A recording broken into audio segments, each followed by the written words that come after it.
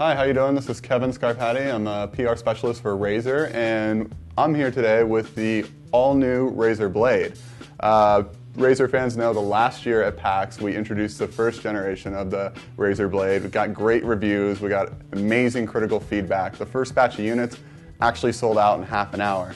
So we took all the feedback we got from the first Blade and we've made the new Blade even better. So I'm going to walk you through it today. The first thing you need to know about the new Blade is we've packed extreme levels of performance into the new Blade. It's got an Intel chipset that's so new, I can't even tell you exactly what it is. It's a quad-core, third generation i7 processor.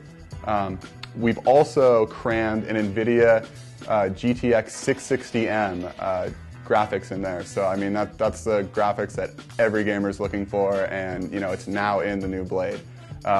With that, you're also keeping the form factor that gamers loved about the first Blade. It's 6.5 pounds. It's 0.88 inches thin. I mean, this thing is super light. My girlfriend can carry this around my apartment, no problem.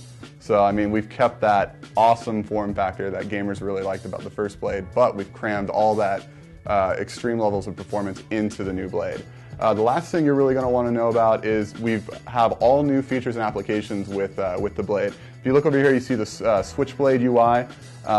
Originally shipped with these 10 apps, but now if you do a simple 3-finger swipe over, it comes with all new dedicated game apps. We have Counter-Strike, we have Team Fortress 2.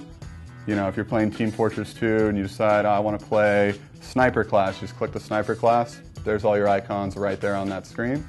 And the cool thing about the Switchblade UI is you don't have to leave your game when you're playing. When you're playing a game and want to use one of the apps. Let's say you're playing Star Wars: The Old Republic and you want to run through how to get through a specific quest. Well, you can click this YouTube app right here. Go on YouTube and search for your video and play it right there on the screen without having to leave your game. It's a really cool feature and something gamers are really excited about.